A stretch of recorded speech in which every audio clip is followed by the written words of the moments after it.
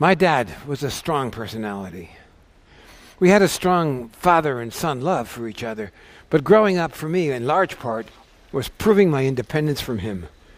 He wanted me to study at Columbia University, and I got a scholarship there, but I went to Ohio instead. He wanted me to be a journalist like he was, and I fought it nobly for many years, but there are things in life that you just cannot fight. I am very much the son of my father, and journalism it was to be. These are the back streets of Hamburg's red light district, a rough place to grow up. My alternative service was youth work.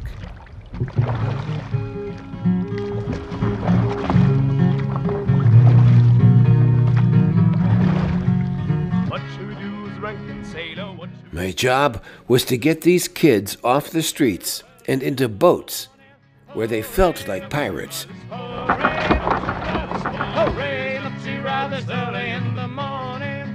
and didn't notice they were learning social behavior. This film, by the way, was shot by Julia Reichert, who later won an Academy Award for her own films.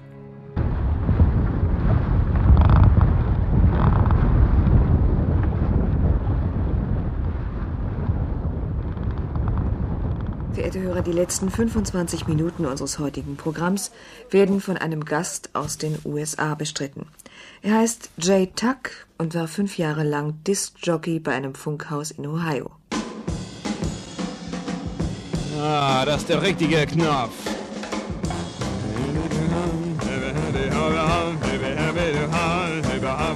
Es geht gut los, ja.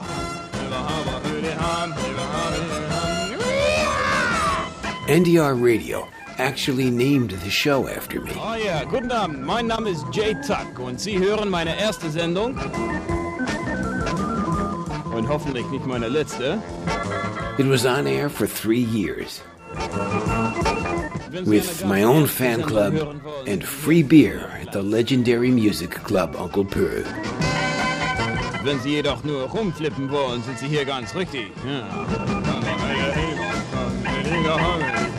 Flip, flip, flip, flip, flip. The radio exposure brought well-paying announcing jobs. Der Mythos des amerikanischen Westens. Marlboro Classics. Resistance is futile. Breakthrough. Killer bees. Coming soon.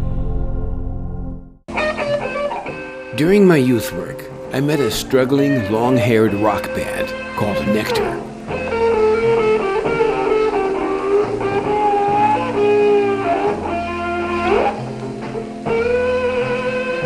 We shot this little film together in Hamburg.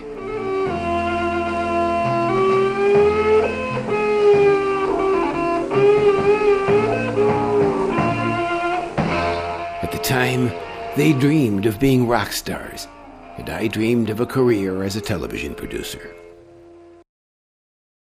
Both dreams came true.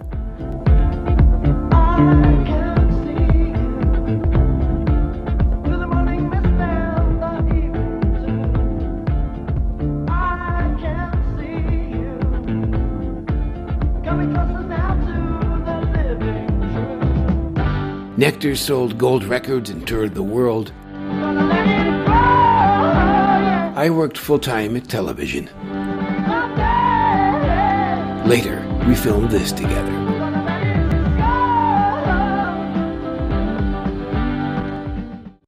I got my start at television because I was kind of an oddball. Television people like oddballs, so they gave me a chance as a freelancer. I covered the celebrities. Hey there, people, I'm Bobby Brown. I fell into a burning ring of fire. Suzanne takes you down to her place near the river. Let me take you by the hand and lead you through the streets of London.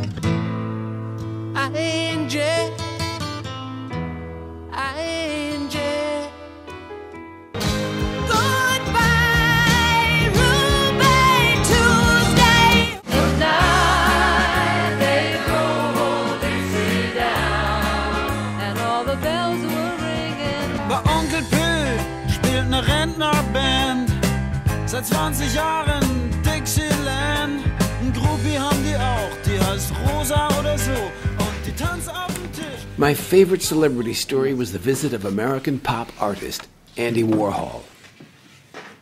My mother had once told me that a scribble on a napkin could be worth thousands if it came from Picasso. I wanted to try my luck with Warhol. I knew the press conference would be a screaming match, so I made my own plans. I told the production manager at NDR I would need a chauffeured limousine and 3 assistants with red caps. He wondered why, but I got my limo. When Warhol arrived at the Hamburg airport, we were ready. His entourage was greeted at every turn by a smiling young man with a red cap. This way to the limousine, Mr. Warhol. This way. Obediently, he followed instructions, stepping into the limo where I waited.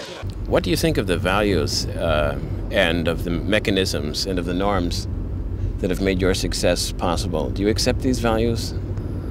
What do you mean? I mean the values and norms and mechanisms that make it possible to earn that much money with one painting. Well, gee, I don't know. I mean, a lot of people, I'll put it another way, a lot of people who don't know much about art are very outraged that someone can earn that much money that quickly. How do you react to that?